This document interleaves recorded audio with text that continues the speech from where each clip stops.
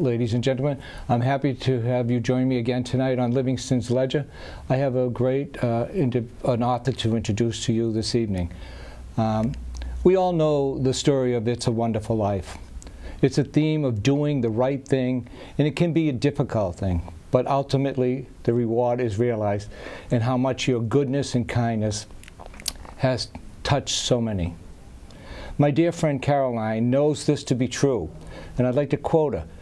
Being a leader is not about the title, it's not about the rank, but the deed and the sacrifice you make for people. The ability to listen, the ability to amplify good in people and for the people.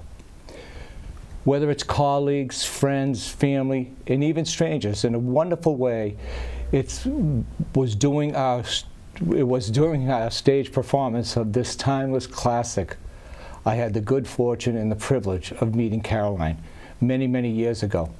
We have stayed friends all of these years, and her stories have become so inspirational, I was compelled to share them with you. Caroline is a teacher, a poet, an author, an actress, a director, and all of these experiences, her goodness continues to inspire. Presently a full-time teacher at the Thayer Academy, a mentor at Brown University, and giving inspirational presentations and speeches in many venues. She will be the commencement speaker at Brown University in this year's graduation. And now I'd like to introduce you to Caroline. Hi. Hi. So, tell me, why don't you share with us a little bit about yourself, where you're from, why you chose to come to America? Okay, so I am originally from Malawi, Africa. It's southeast of Africa, neighboring Mozambique, Tanzania, Zimbabwe, about a 2-hour flight up north from South Africa. So I lived there for 17 years of my life. I went to Kautsire Academy, which is a private academy for high school, and I started high school at 9 years old. I know, a little different. But I was excited to do this, and when I finished my high school, I came to the United States primarily for education. And I went to Quincy College, studied liberal arts, went to UMass Boston and Brown University, studied English, and then finally Emerson College, where I studied creative writing. I love it. What inspired you to be a writer? So, the first thing you have to know is I never used to be a very good writer when I was in high school. In fact, I failed English almost every single semester. And when I moved to America, something happened. I loved literature so much that I would work on it during my free time, but I also helped a lot of my school friends at Quincy College in the cafeteria. I would do this extra work on the side. And very quickly, a teacher noticed that I was doing this, and they decided to hire me as a writing tutor. It was one of my first few jobs in the United States of America. And after that, when I was 27 years old, I'm a college professor, and I'm feeling empty. So I decided, you know what? I need to go back to Malawi. And once I was around the people and the village and the culture, I started writing. I wrote about my experiences, and I would document them, share them on social media, and people said, write a book. Then I became an author. So you are a multifaceted person, with being a professor, a teacher at their academy, a mentor at Brown University. And I know you as an actress, your poetry, and now I hear you're directing a play at the school. But how do these different occupations shape what you write about? Okay. I always try to share a unique perspective because I'm an outsider. I'm from Malawi, living in the United States of America, so I always have the outsider's perspective, so to speak. And that's important to me. And I also realize that a lot of my occupations have to do with helping other people find their voices and helping other people express themselves. My students, you know, mentoring at Brown University, all of this kind of is something that I always have at the back of my mind when I write. How can I help this person? How can I share knowledge? How can I cure ignorance? How can I raise awareness? So that's how it kind of affects my writing. I think that's wonderful.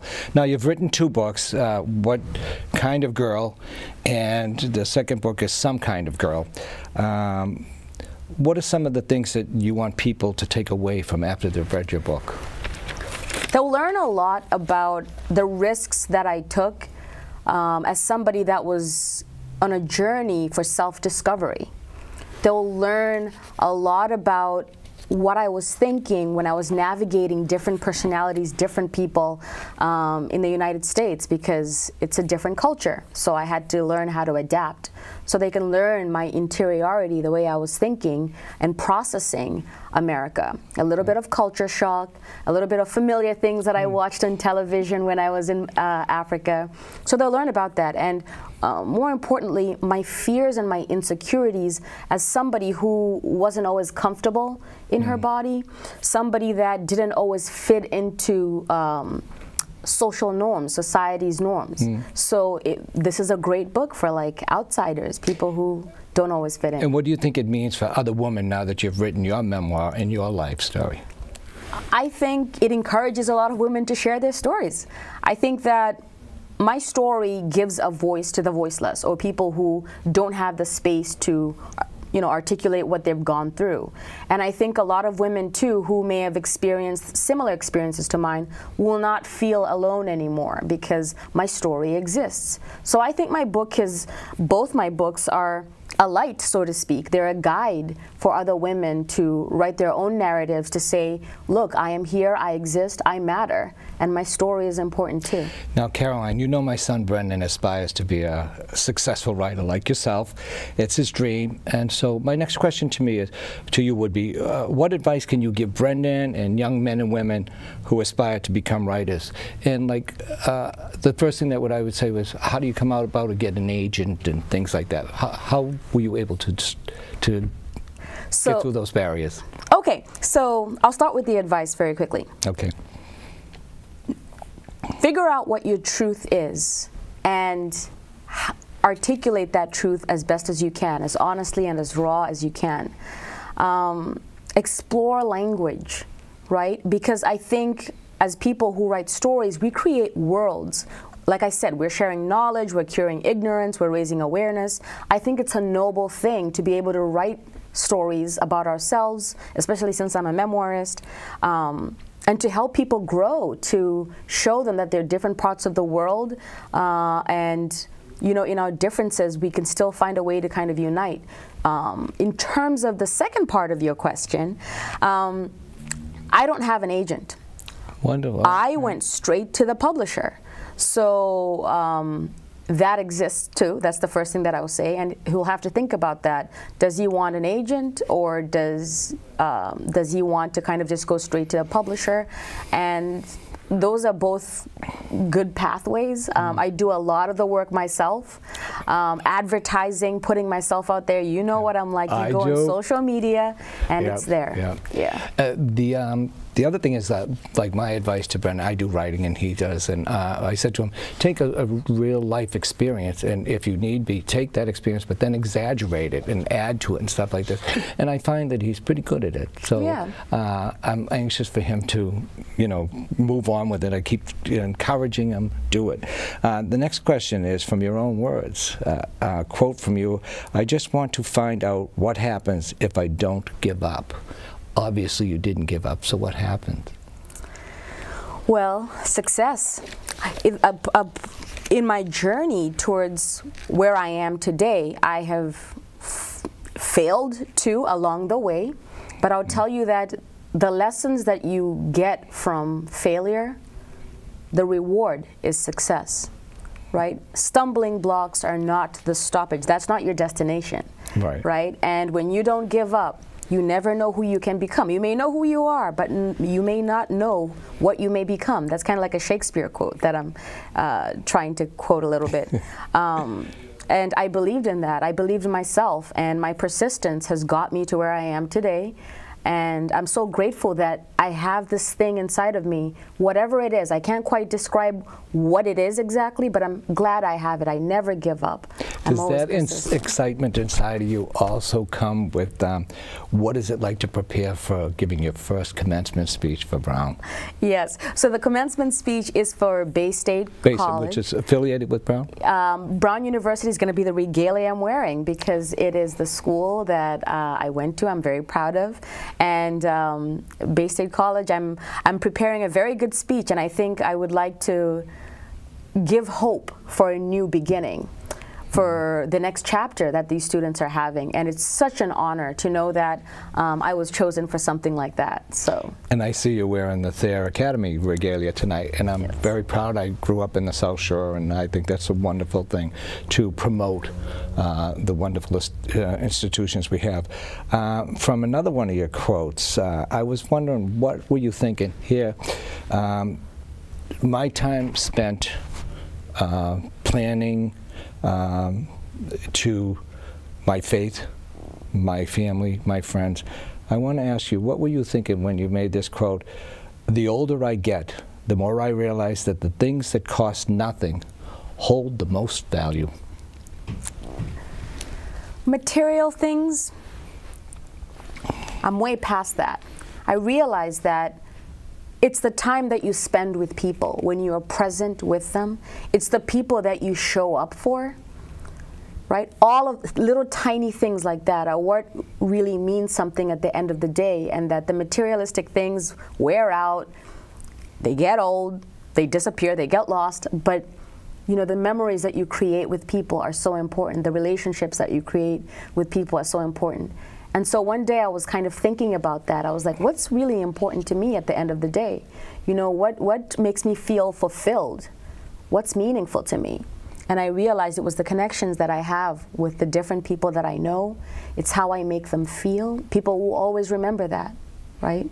As opposed to just worrying about money and worrying about all these, you know, superficial things. But it's also like, to go back to how I opened the thing, it's like the theme of It's a Wonderful Life.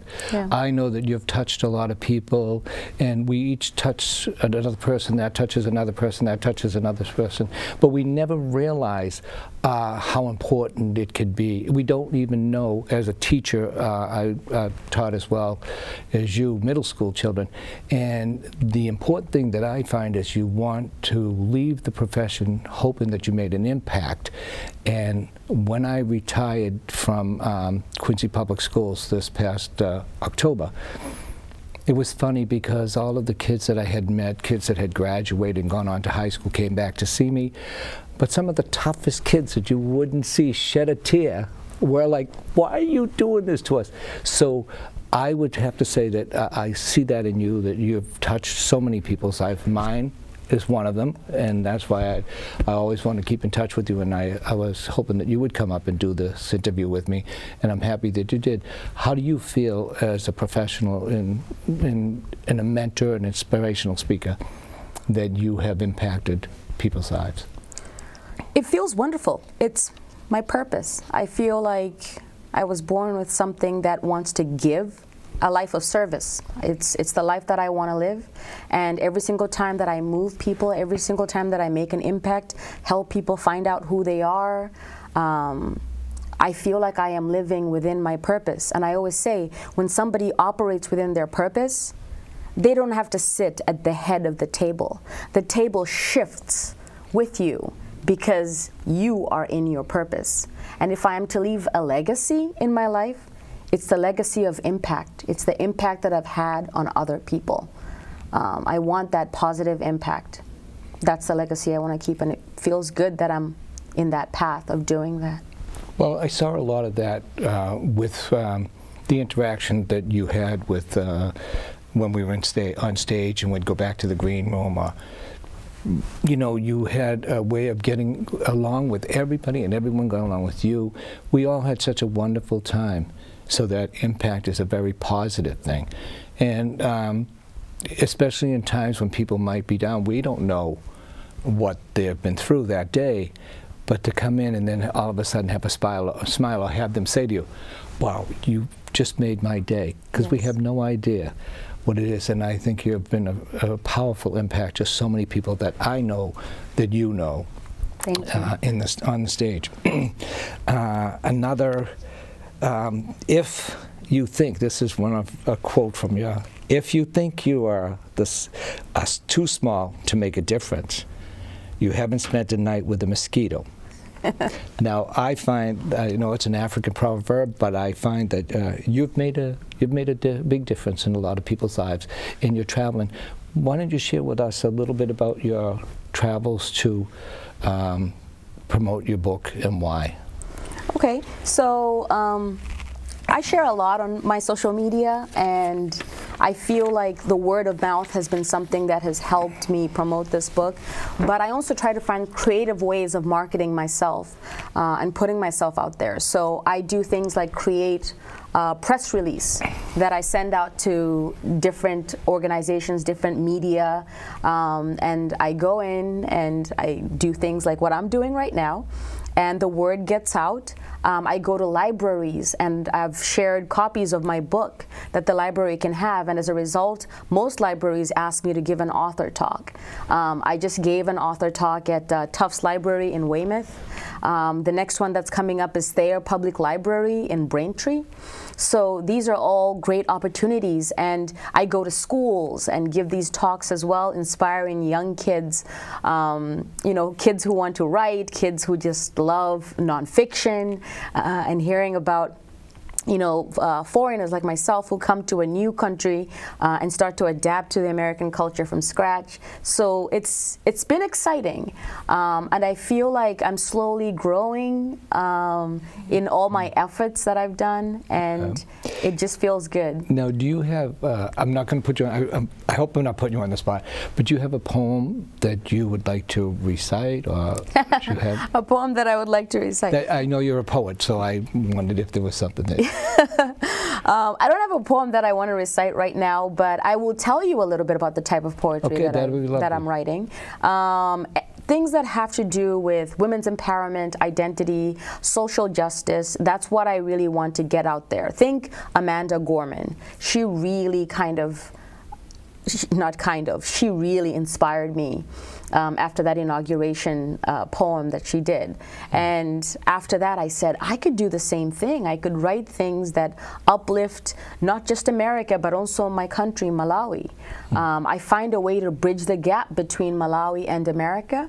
And I also love to share a little bit about what it's like to either be embraced by America or to be alienated by America. And the similar thing happens in my country, Malawi. I go there and people say, "You're not from around here." And I said, I am from around here. Same thing happens in different neighborhoods. Yes, you know, and some people embrace me. So I kind of live in this space where home is no longer like a geographical space, but home becomes the people that I meet, right? They create the feeling of home for me.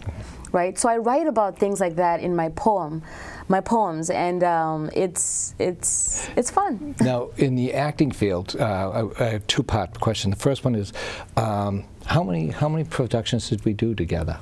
Was it? I know I did over 120 of A Christmas Carol and probably about 100 of the. Right, because we did It's a Wonderful Life. We did two. Yeah, I think. So that was, what experience you have in the, you know, I know you're now directing. You want to give us a little information about your directing experience? I'm directing my first show at Thayer Academy with director Kelly Hines, who works there, and you're familiar with her through Company Theater. We were on stage together too. Yes, and I'm the co-director. She's brilliant. Yeah. So she's given me a wonderful opportunity where I direct some of the scenes, and you know, it's just nice to see the production come together. The kids at Thayer Academy are wonderful. They're willing to try things. They say yes to things that, you know, some kids might say, I'm a little shy about this, or I don't think that's possible. These kids, you tell them what to do, and they're just willing to try it at least once. Right. And if it works out, we take it and move forward. Oh. So I'm having a good time. I know what that's like, because when we worked together at the company theater, Jody Sossman, who was the director, would say, Richard, I want to give you lines. And I said, whoa, wait a minute. No, you can do it. And then the next show was another line. And then the next show, and before you know it, I had my own part. And it was an experience. But I will say this, if it wasn't for your production crew, in stage, in acting, and here at the studio, I mean, they make us look really good, don't they? Yes, they do make us look very, very good. Okay. And I'm so glad that I got myself a theater family that I can lean on. And I came here, believe it or not, to be an actress. That was supposed to be my primary job. And, you know, as way leads to way, sometimes you end up in a profession that you never saw coming. But I still do a little bit of this acting stuff, and I love it. I prefer to be on stage. I used to want to be on TV, but stage is just a better option for me. I love the spontaneity of it, the immediacy of things. Do you have a plan for something in the future for stage? Do I have a plan for something in the future? I'm not quite sure. Right now, these books are my children, and I need to take care of these. I just did Measure for Measure by William Shakespeare at MMAS in Mansfield, so that was very good. I just finished that production, so now I have to give attention to the books. Right. So after that, maybe I'll get back on stage, but for now, I have to do a lot of marketing and a lot of these author talks and interviews. So. It's an interesting experience, to, especially in light of the fact that you're doing all the promotion and preparation yourself, and to be able to get out there. Do you? I know at some point in times you have had anxiety. How do you overcome it with going to all these different places? The first thing I like to tell people is to work on that insecurity and not worry about what other people have to say. You have to put yourself out there. I have never been very shy about doing that. As a matter of fact, a lot of my success comes from networking, telling people that, oh, I can do this thing, and then who knows, one person knows another person that can help me in the field that I'm looking for, in the thing that I want. So yes, sometimes I get into my head and I say, isn't this too much? Like, aren't people tired of me? But that repetition is partly a way of marketing, right? And people show up for me. People start to believe in me. My Twitter family believes in me. So a shout out to my Twitter family, because they support me in everything. How many followers? 4.9? Yeah. No, that's wonderful. I've almost reached 10K at this point. Nice. You know, still building. That's wonderful. Yes. Do you think you're going to move beyond being a memoirist? My apologies. That's okay. And what would you like to write a novel of any kind? Any specific genre that you're interested in? So after my book of poetry, it would be nice to do a book of short stories. I can see myself doing that. When I was at Emerson College, I studied flash fiction, and that flash fiction, it could be a 100-word story, you know, just little tiny snippets with a nice narrative arc to it as well.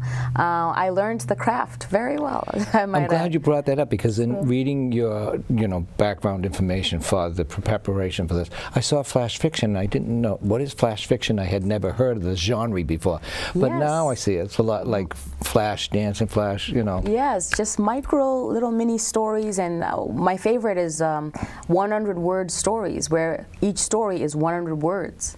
You know, there are some 500-word stories, so those are like the flash kind of fiction, and they have all the elements of story writing. So it's not like you're just writing out a paragraph that doesn't really have any message. It's strategic. It's a craft that you really have to hone into it and help people kind of understand what you're trying to get across. So I enjoy it tremendously. So I see myself publishing a book of short stories at some point.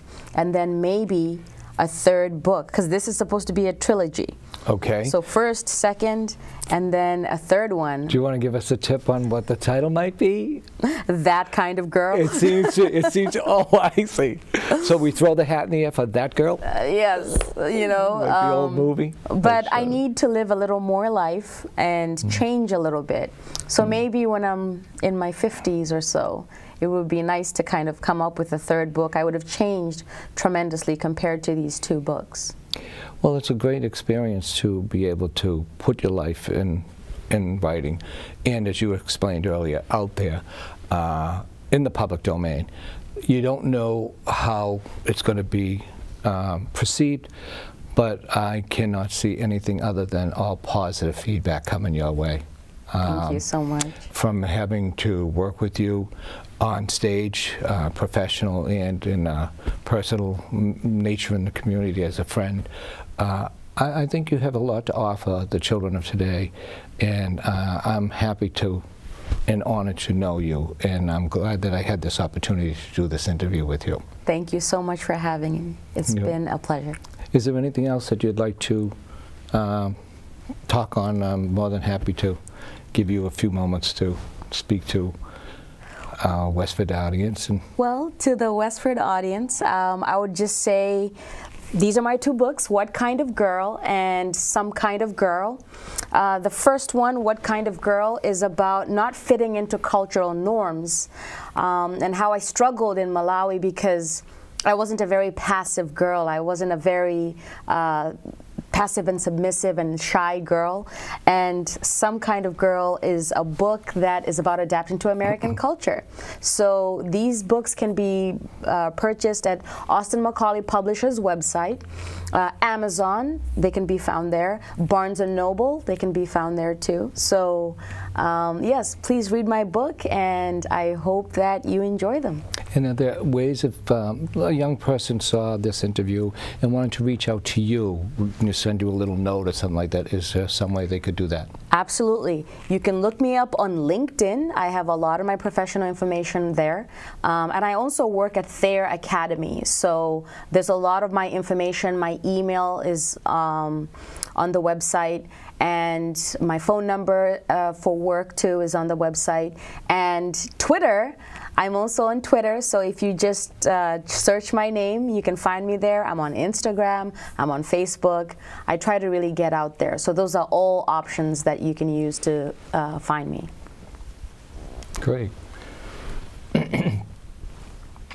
I'd like to take this time to thank our guest, Caroline, the production crew, and you, the audience, that has helped to continue to make Livingston's Ledger a success.